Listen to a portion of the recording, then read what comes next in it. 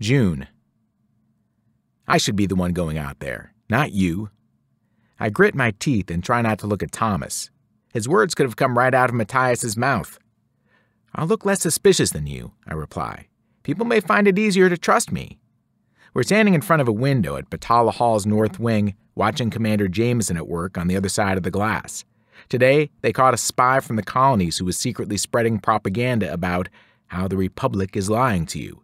Spies are usually shipped out to Denver, but if they're caught in a big city like Los Angeles, we take them before the Capitol does. He's dangling upside down in the interrogation room right now. Commander Jameson has a pair of scissors in her hand. I tilt my head a little as I look at the spy. I already hate him as much as I hate anything about the colonies. He's not affiliated with the Patriots, that's for sure, but that just makes him more of a coward. So far, every Patriot we've hunted down has killed himself before getting taken in. This spy's young, probably in his late 20s, about the same age as my brother was. I'm slowly growing used to talking about Matthias in the past tense. From the corner of my eye, I can see that Thomas is still looking at me. Commander Jameson officially promoted him to fill my brother's position, but Thomas has little power over what I choose to do on this test mission, and it drives him crazy.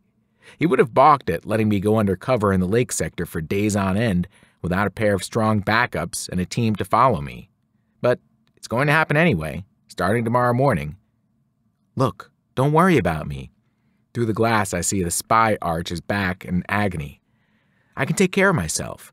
Day isn't a fool. If I have a team following me through the city, he'll notice it in no time. Thomas turns back to the interrogation. I know you're good at what you do, he replies. I wait for the but in his sentence. It doesn't come. Just keep your microphone on. I'll take care of things back here. I smile at him. Thanks. He doesn't look back at me, but I can see his lips tilt up at the edges. Maybe he's remembering when I used to tag along after him and Matthias, asking them inane questions about how the military worked. Behind the glass, the spy suddenly yells something at Commander Jameson and thrashes violently against his chains. She glances over at us and motions us in with a flip of her hand. I don't hesitate. Thomas and I, and another soldier standing close to the interrogation room's door, hurry inside and spread out near the back wall. Instantly, I feel how stuffy and hot the room is. I look on as the prisoner continues to scream. What did you say to him? I ask Commander Jameson. She looks at me. Her eyes are ice cold. I told him that our airships will target his hometown next. She turns back to the prisoner. He'll start cooperating if he knows what's good for him. The spy glares at each of us in turn. Blood runs from his mouth to his forehead and hair and drips onto the floor beneath him. Whenever he thrashes, Commander Jameson stomps on the chain around his neck and chokes him until he stops. Now he snarls and spits blood at our boots, making me wipe mine against the ground in disgust. Commander Jameson bends down and smiles at him. Let's start again, shall we? What's your name? The spy looks away from her and says nothing. Commander Jameson sighs and nods to Thomas. My hands are tired, she says. You do the honors. Yes, ma'am. Thomas salutes and steps forward. He tightens his jaw, then balls up his fist and punches the spy hard in the stomach. The spy's eyes bulge out, and he coughs up more blood onto the floor. I distract myself by studying the details of his outfit. Brass buttons, military boots, a blue pin on his sleeve, which means he had disguised himself as a soldier, and we caught him near San Diego, the only city that requires everyone to wear those blue pins. I can tell what gave him away, too. One of the brass buttons looks slightly fatter than those made in the Republic. He must have stitched on that button by himself. A button from an old colony's uniform. Stupid. A mistake only a colony spy would make. What's your name? Commander Jameson asks him again. Thomas flips open a knife and grabs one of the spy's fingers. The spy swallows hard. Emerson. Emerson what? Be specific. Emerson Adam Graham. Mr. Emerson Adam Graham of East Texas? Commander Jameson says it light, in a coaxing voice.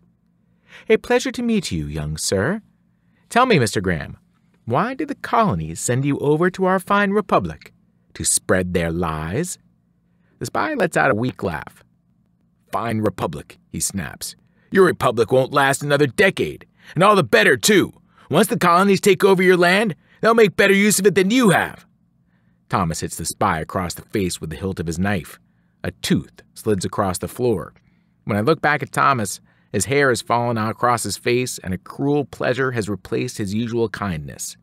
I frown. I haven't seen this look on Thomas's face often. It chills me. Commander Jameson stops him before he can hit the spy again. It's all right. Let us hear what our friend has to say against the Republic. The spy's face is scarlet from hanging upside down for so long. You call this a republic? You kill your own people and torture those who used to be your brothers? I roll my eyes at that.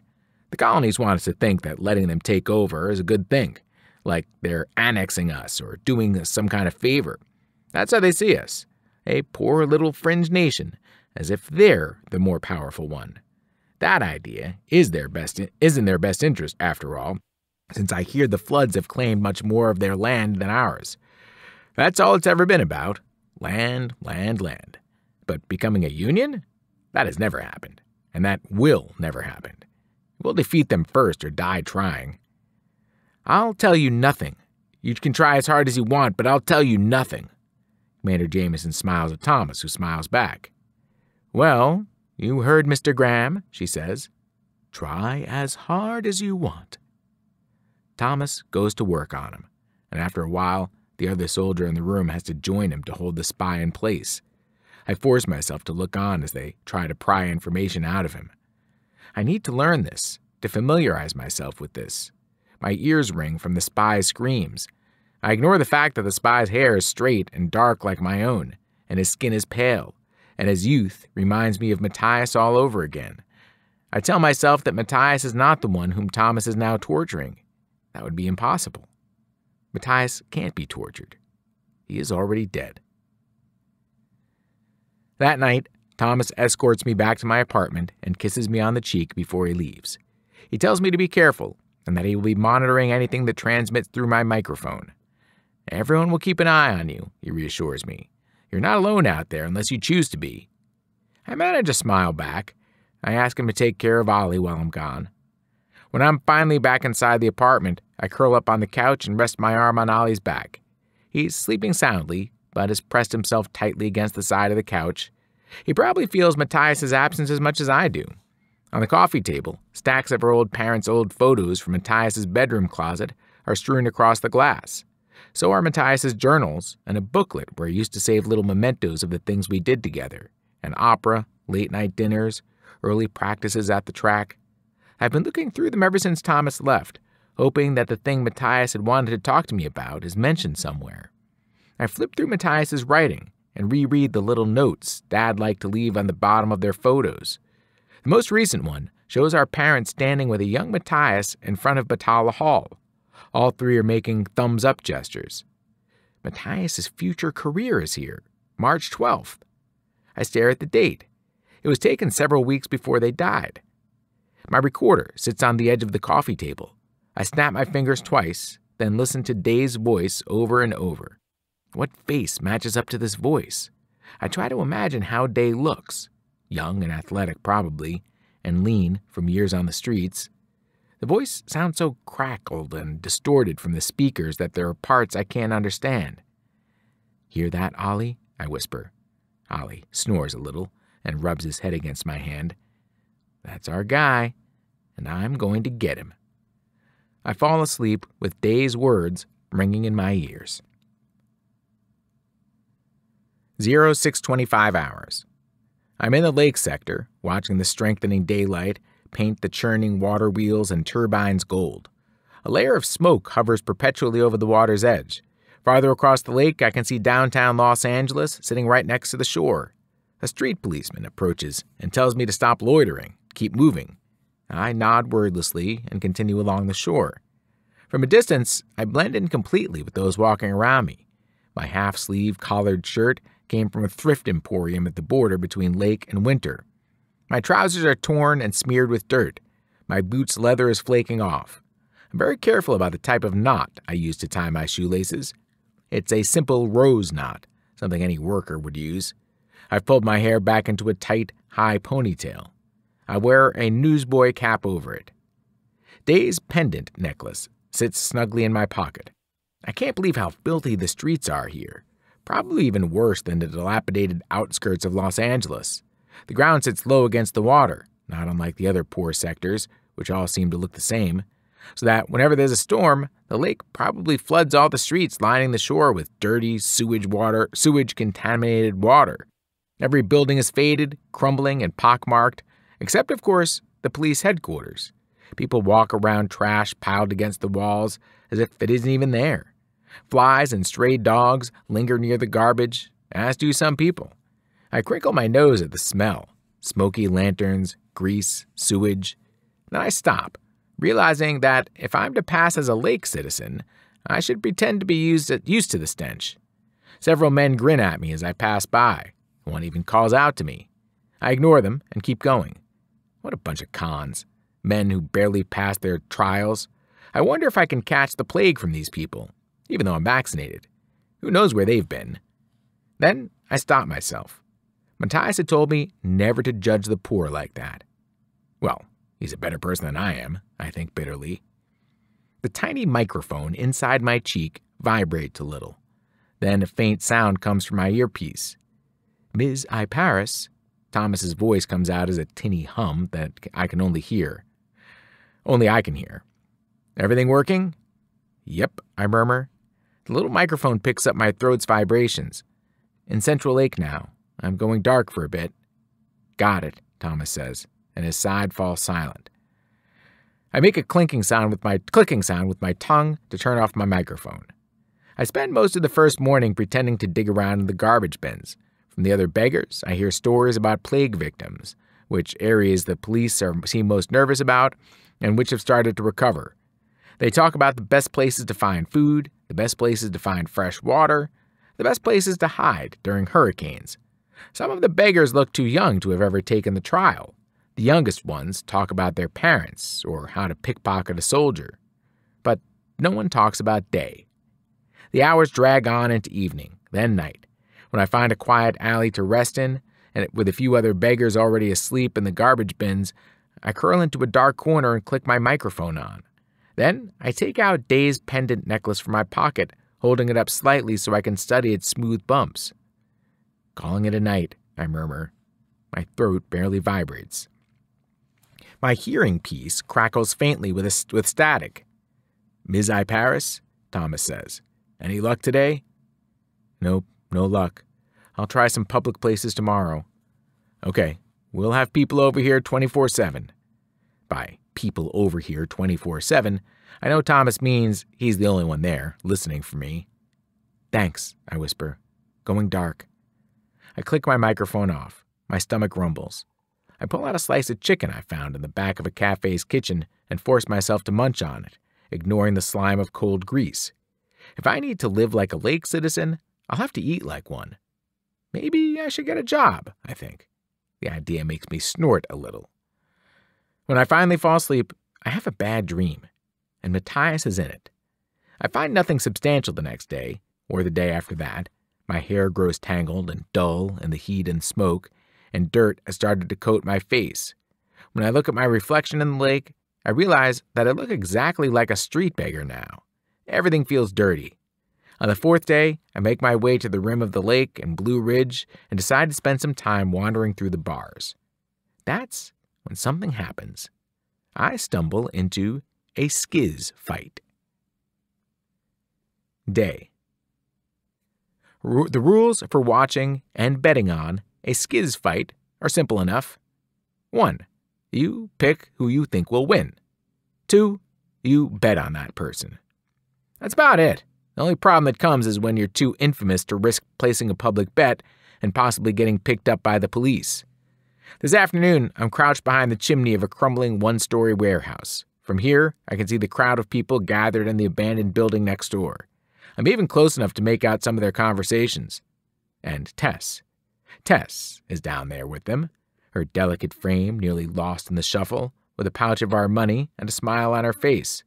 I watch as she listens to the other gamblers discuss the fighters. She asks them a few questions of her own. I don't dare take my eyes off her. Street police, who are unhappy with their bribes, sometimes break up skiz fights, arresting people as they go, and as a result, I never stand with the crowd when Tess and I watch the fights. If they catch me and fingerprint me, it's over for both of us. Tess, though, is slender and wily.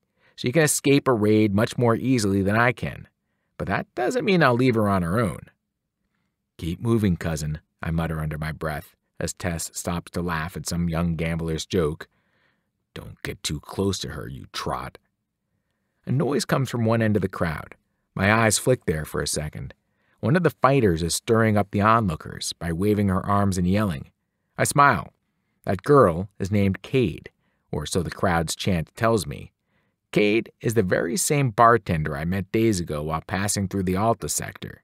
She flexes her wrists, then bounces on her feet and shakes out her arms. Cade has already won a match.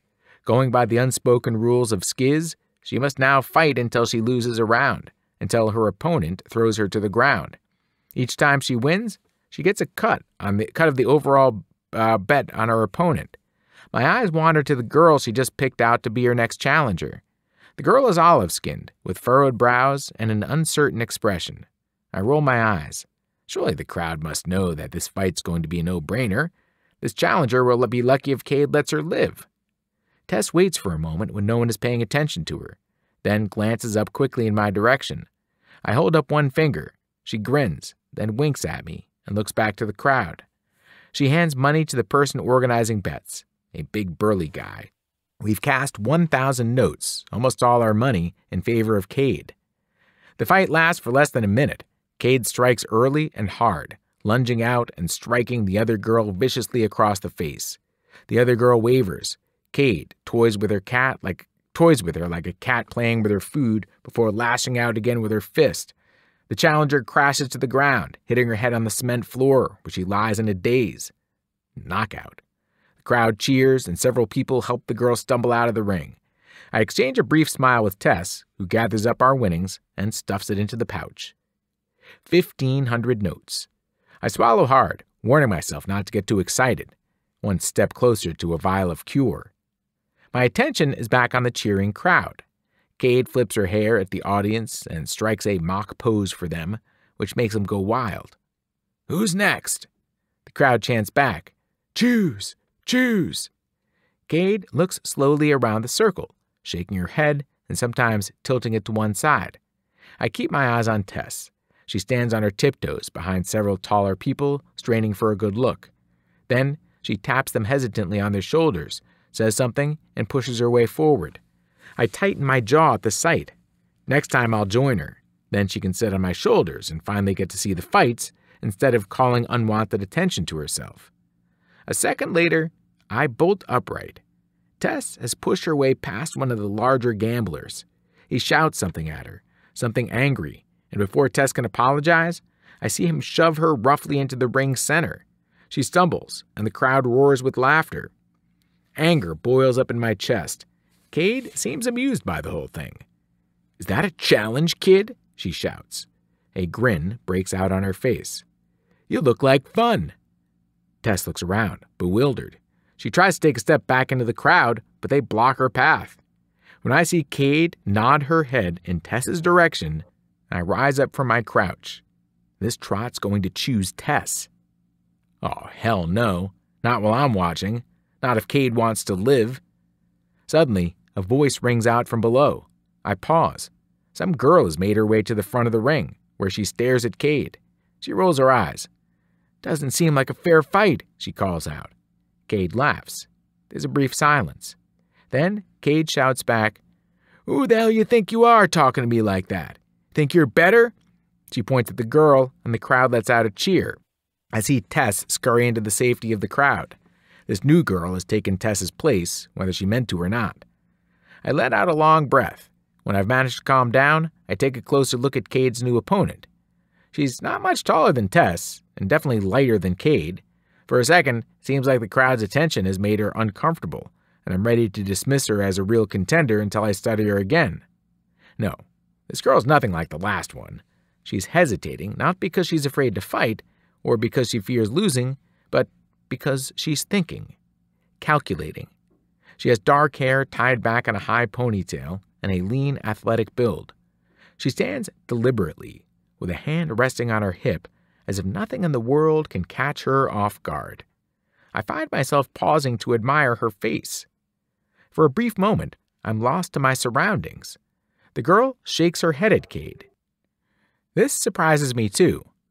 I've never seen anyone refuse to fight. Everyone knows the rules. If you're chosen, you fight. This girl doesn't seem to fear the crowd's wrath. Cade laughs at her the way and says something I can't quite make out. Tess hears it, though, and casts me a quick, concerned glance. This time the girl nods. The crowd lets out another cheer, and Cade smiles. I lean a little bit out from behind the chimney. Something about this girl.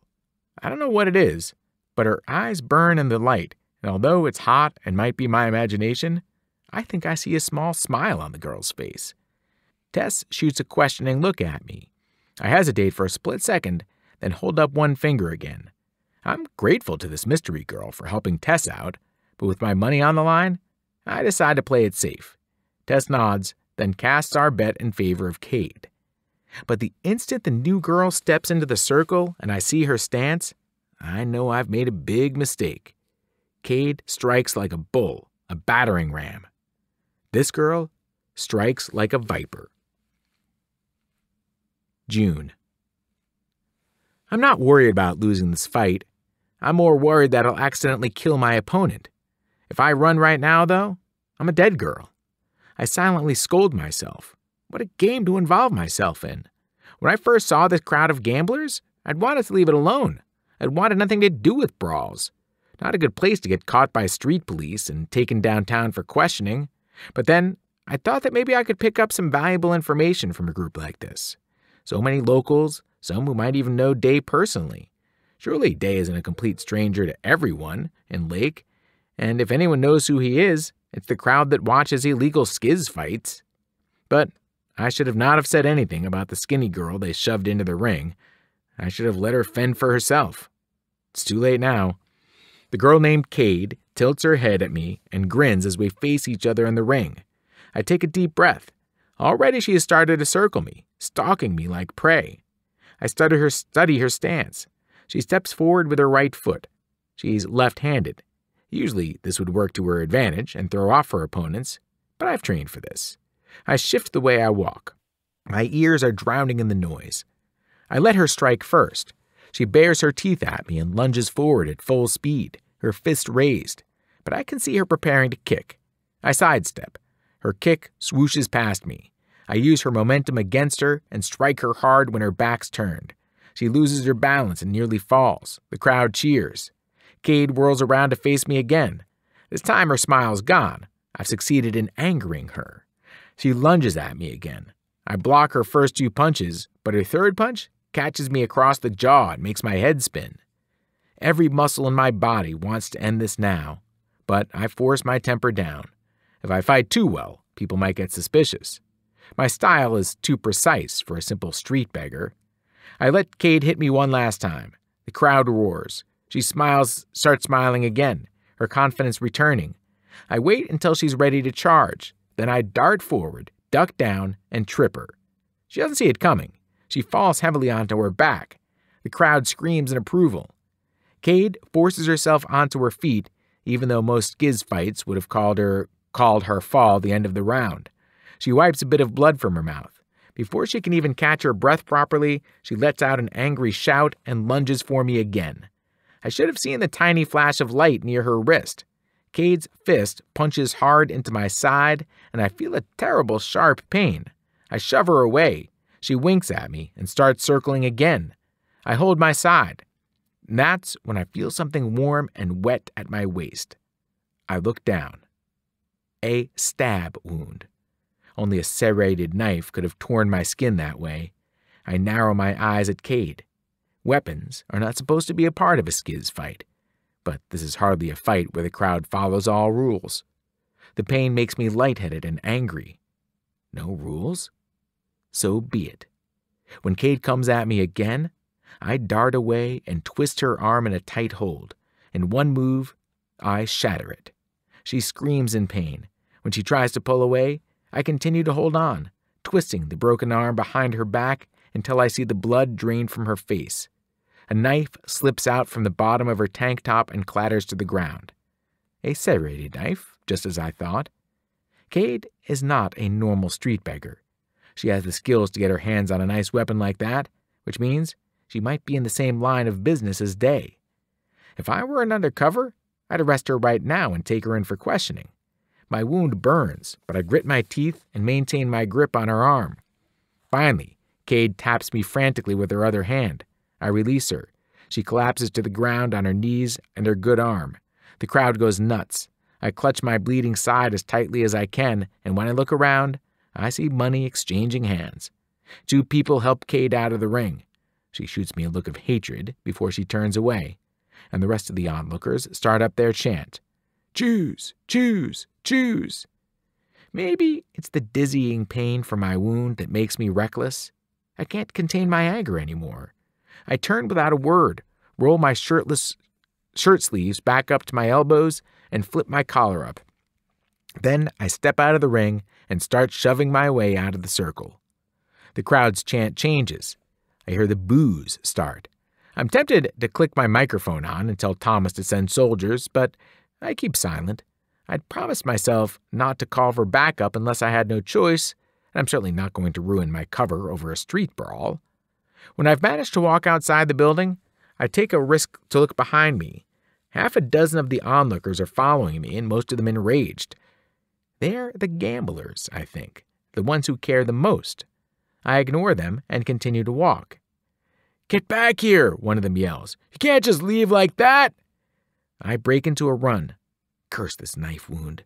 I reach a large trash bin and swing myself up onto it, then get ready to jump to a second-floor windowsill. If I can climb high enough, they won't be able to catch me. I leap as far as I can and manage to grab the edge of the windowsill with one hand. But my wound has slowed me down. Someone grabs my leg and yanks hard. I lose my grip, scrape myself against the wall, and crash to the ground. I hit my head hard enough to send the world spinning. Then they are on me, dragging me to my feet and back to the screaming crowd. I fight to clear my head. Spots explode across my vision. I try to click my microphone on, but my tongue feels slow and covered with sand. Thomas, I whisper, but it comes out as Matthias. I blindly reach out my hand for my brother, and then I remember that he's no longer there to take it. Suddenly, I hear a pop and a few shrieks, and in the next instant, they release me. I fall back to the ground. I try scrambling to my feet, but I stumble and fall again. Where did all this dust come from? I squint, trying to see through it. I can still hear the noise and chaos from the onlookers. Someone must have just set off a dust bomb. Then there's a voice telling me to get up. When I look to my side, I see a boy holding out his hand to me. He has bright blue eyes, dirt on his face, and a beat-up old cap on. And at this moment, I think he might be the most beautiful boy I've ever seen. Come on, he urges. I take his hand. And the dust and chaos, we hurry down the street and disappear into the afternoon's lengthening shadows. Day. She won't tell me her name. I can understand that well enough. Lots of kids on the streets of Lake try to keep their identities a secret, especially after participating in something illegal like a skiz fight. Besides, I don't want to know her name. I'm still upset about losing the bet. Cade's defeat cost me 1,000 notes. That was money toward a vial of cure. Time is running out, and it's all this girl's fault. Stupid me. If she hadn't been responsible for getting Tess out of the ring, I would have left her to defend for herself. But I know Tess would have given me sad puppy eyes for the rest of the day, so I didn't. Tess continues to ask questions as she helps the girl. That's what I'll call her, I guess. Clean the wound in her side as best I can. I stay quiet for the most part. I'm on guard. After the skiz fight and my dust bomb, the 3 of us ended up camping out on the balcony of an old library. Does it still count as a balcony if the whole wall has collapsed and left this floor open to the air? In fact, almost all the floors have collapsed walls. The library is part of an ancient high-rise that now lies almost entirely in the water several hundred feet from the lake's eastern edge, completely overgrown with wild grasses. It's a good place for people like us to find some shelter. I watch the streets along the banks for angry gamblers who might be still searching for the girl. I look over my shoulder from where I sit on the balcony's edge. The girl says something to Tess, and Tess smiles cautiously in return. "My name's Tess," I hear her say. She knows better than to say mine, but she keeps on talking. "What part of Lake are you from? Are you from another sector?" She studies the girl's wound. "That's a nasty one, but nothing that can't heal. I'll try to get some goat milk for you in the morning. It's good for you. Until then, you'll just have to spit on it. It'll help with infections." I can tell from the girl's face that she knows this already. "Thank you," she murmurs to Tess. She glances in my direction. "I'm grateful for your help." Tess smiles again, but I can tell that even she feels a little uncomfortable with this newcomer. "I'm grateful for yours." I tighten my jaw. Night will fall in about an hour or so, and I have a wounded stranger added to my duties. After a while, I rise and join Tess and the girl. Somewhere in the distance, the Republic's pledge has started blaring from the city's speakers. "We'll stay here for the night." I look at the girl. "How are you feeling?" "Okay," she replies, but it's obvious she's in pain. She doesn't know what to do with her hands, so she just keeps reaching for her wound, then stopping herself. I have a sudden urge to comfort her. "Why did you save me?" she asks. I snort. "No gaudy clue. You cost me 1,000 notes." The girl smiles for the first time, but there's something eternally cautious about her eyes. She seems to take in and analyze my every word. She doesn't trust me. "You bet big, don't you? Sorry about that. She made me angry." She shifts. "I'm guessing Cade was no friend of yours?" "She's a bartender from the rim of Alta and Winter. Just a recent acquaintance." Tess laughs and gives me a look that I can't quite read. "He likes to be acquainted with cute girls." I scowl at her. "Bite your tongue, cousin. Haven't you had enough brushes with death for one day?" Tess nods, and a small smile on her face. "I'll go get some water." She jumps up and heads to the open stairwell to the water's edge. When she's gone, I sit down next to the girl, and my hand accidentally brushes past her waist. She takes a small breath. I move away, afraid that I've hurt her. "That should heal soon, if it doesn't get infected, but you might want to rest a couple of days. You can stay with us." The girl shrugs. "Thanks. When I feel better, I'm tracking Cade down." I lean back and study the girl's face. She's a little paler than the other girls I see in the sector, and has large dark eyes that shine with flecks of gold in the waning light. I can't tell what she is, which isn't unusual around here. Native, maybe, or Caucasian, or something. She's pretty in a way that distracts me, just like she did in the Skiz ring. No, pretty's not the right word. Beautiful. And not only that, but she reminds me of someone. Maybe it's the expression in her eyes, something at once coolly logical and fiercely defiant. I feel my cheeks growing warm and suddenly look away, glad for the coming darkness. Maybe I shouldn't have helped her. Way too distracting. At this moment, all I'm thinking about is what I'd give up for the chance to kiss her or run my fingers through her dark hair. "So, girl," I say after a while, "thanks for your help today. For Tess, I mean. Where'd you learn to fight like that? You broke Cade's arm without even trying." The girl hesitates. From the corner of my eye, I can see her watching me. I turn to face her, and she pretends to study the water instead, as if embarrassed to be caught looking. She absently touches her side and then makes a clicking sound with her tongue as if out of habit. "I hang around the edge of Batala a lot. I like to watch the cadets practice." "Wow, you're a risk taker. But your fighting is pretty impressive. I bet you don't have much trouble on your own." The girl laughs. "You can see how well I did on my own today." She shakes her head. Her long ponytail swings behind. "I shouldn't have watched the Skiz fight at all. But what can I say? Your friend looked like she could use some help." Then she shifts her gaze to me. That cautious expression still blankets her eyes. "What about you? Were you in the crowd?" Now, Tess was down there because she likes seeing the action, and she's a little nearsighted. I like watching from a distance. "Tess, is she your younger sister?" I hesitate. "Yeah, close enough. It was really Tess I wanted to keep safe with my dust bomb, you know." The girl raises an eyebrow at me.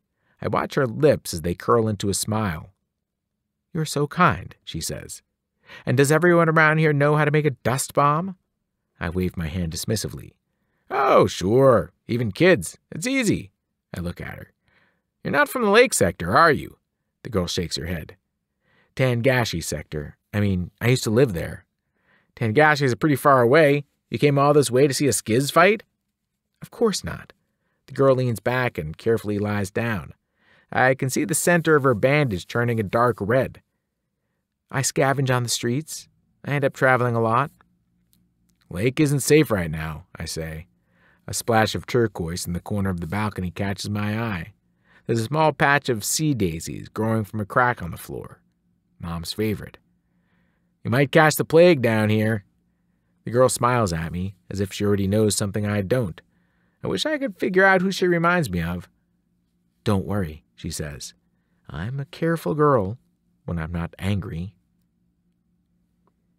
When evening finally comes and the girl has dozed off into a fitful sleep, I ask Tess to stay with her so I can sneak away to check on my family. Tess is happy to do it. Going to the plague-infected areas of lake makes her nervous, and she always comes back scratching at her arms, as if she can feel an infection spreading on her skin. I tuck a handful of sea daisies into the sleeve of my shirt and a couple of notes into my pocket for good measure. Tess helps me wrap both of my hands in cloth before I go to avoid leaving fingerprints anywhere. The night feels surprisingly cool. No plague patrols wander the streets, and the only sounds come from the occasional cars and the distant blare of Jumbotron ads. The strange X on our door is still there, as prominent as ever. In fact, I'm almost certain that the soldiers have been back at least once, because the X is bright and the paint's fresh. They must have run a second check through the area. Whatever made them mark our door in the first place has apparently stuck around. I wait in the shadows near my mother's house, close enough so that I can actually peek through the gaps in our backyard's rickety fence. When I'm sure that no one is patrolling the street, I dart through the shadows toward the house and crawl to a broken board that leads onto the porch. I slide the board aside. Then I crawl into the dark, stale-smelling crevice and pull the board back into place behind me. Small slivers of light come from between the floorboards and the rooms above me. I can hear my mother's voice toward the back, where our one bedroom is. I make my way over there, then crouch beside the bedroom's vent and look in. John is sitting on the edge of the bed with his arms crossed. His posture tells me that he's exhausted. His shoes are caked with dirt. I know Mom must have scolded him about that. John is looking toward the other side of the bedroom, where Mom must be standing. I hear her voice again, this time loud enough to understand. "Neither of us is sick yet," she says. John looks away and back toward the bed. "It doesn't seem to be contagious, and yet Eden's skin still looks good. No bleeding." "Not yet," John replies. "We have to brace ourselves for the worst, Mom. In case Eden—" Mom's voice is firm. "I won't have you saying that in my house, John. He needs more than suppressants. Whoever gave them to us is very kind, but it's not enough." John shakes his head and gets up. Even now, especially now, he has to protect my mother from the truth of my whereabouts. When he moves away from the bed, I can see that Eden is lying there with a blanket pulled up to his chin, despite the heat. His skin looks oily with sweat. The color of it is strange, too, a pale, sickly green. I don't remember other plagues with symptoms like that. A lump rises in my throat. The bedroom looks exactly the same. The few things in it old and worn, but still comfortable. There's the tattered mattress Eden's on, and next to it is the scratched-up chest of drawers that I used to doodle on. There's our obligatory portrait of the lector hanging on the wall, surrounded by a handful of our own photos, as if he were a member of our family. That's all our bedroom has. When Eden was a toddler, John and I used to hold up his hands and help him walk from one end of this room to the other. John would give him high fives whenever he did it on his own. Now, I see Mom's shadow stop in the middle of the room. She doesn't say anything. I imagine her hunched shoulders, her head in her hands, her brave face finally gone. John sighs. Footsteps echo above me, and I know he must have crossed the room to hug her. Eden will be okay. Maybe this virus is less dangerous, and he'll recover on his own. There's a pause. I'm going to see what we have for soup. I hear him leave the bedroom. I'm sure John hated working at the steam plant, but At least he got to leave the house and take his mind off things for a while. Now he's trapped here, with no way to help Eden. It must be killing him. I clench the loose dirt under me and make as tight a fist as I can. If only the hospital had cures. Moments later, I see Mom walk across the room and sit at the edge of Eden's bed. Her hands are all bandaged up again. She murmurs something comforting to him and leans over to brush his hair from his face. I close my eyes. In my mind, I conjure up a memory of her face, soft and beautiful and concerned, her eyes bright blue and her mouth rosy and smiling. My mother used to tuck me in, smoothing down my blankets and whispering a promise of good dreams. I wonder what she's whispering to Eden now. Suddenly, I'm overwhelmed with missing her. I want to rush out from under here and knock on our door. I push my fists harder into the dirt. No, the risk is too great. I'll find a way to save you, Eden, I promise. I curse myself for risking so much money in a skiz bet instead of finding a more reliable way to get cash. I pull out the sea daisies that I had tucked into my shirt sleeve. Some of the blossoms are crumpled now, but I prop them up as carefully as I can and gently pat down dirt around them. Mom will probably never see them here, but I know they're here. The flowers are proof to myself that I'm still alive, still watching over them. Something red in the dirt beside the daisies catches my eye. I frown, then brush aside more of the dirt to get a better look. There's a symbol here, something inscribed underneath all the dirt and pebbles. It's a number, just like Tess and I had seen by the bank of the lake, except this time it says 2544. I used to hide down here sometimes when I was younger, back when my brothers and I would play hide and seek, but I don't remember seeing this before. I lean down and put my ear to the ground. At first there's nothing. Then I hear a faint sound, a whoosh, then a hissing and a gurgling, like some sort of liquid or steam. There's probably a whole system of pipes down there, something that leads all the way out to the lake, maybe all around the sector. I brush aside more dirt, but no other symbols or words appear. The number looks faded with age, the paint chipped away in little flakes. I stay there for a while, quietly studying it. I glance one last time through the vent of the bedroom, then make my way out onto the porch, into the shadows, and away into the city.